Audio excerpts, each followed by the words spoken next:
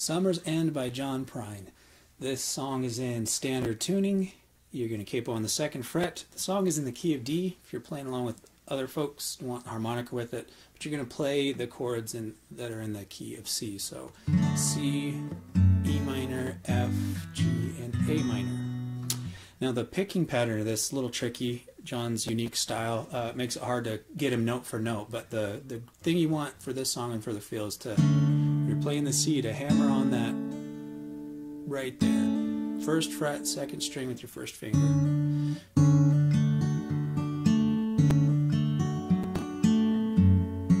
And then the rest of it, whatever you feel like, kind of a Travis style that and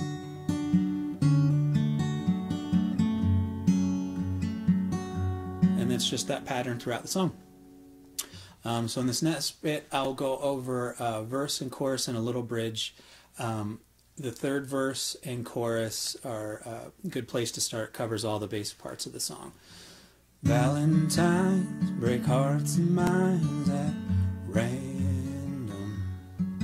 That old Easter egg ain't got a leg to stand on. Well, I can see that you can win for trying.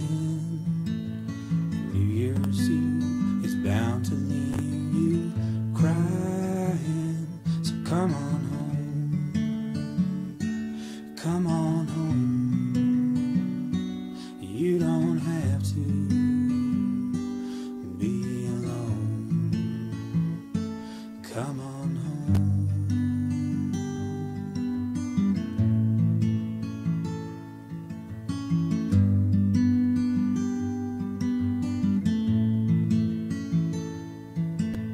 Then 4th verse. So there's just a little bridge there, just F to G a couple times.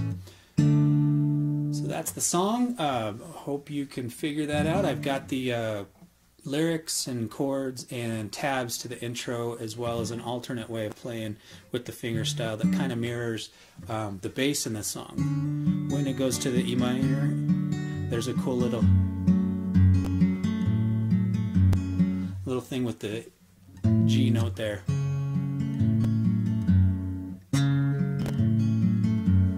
Anyway, just something fun you can add in there, so keep on rocking.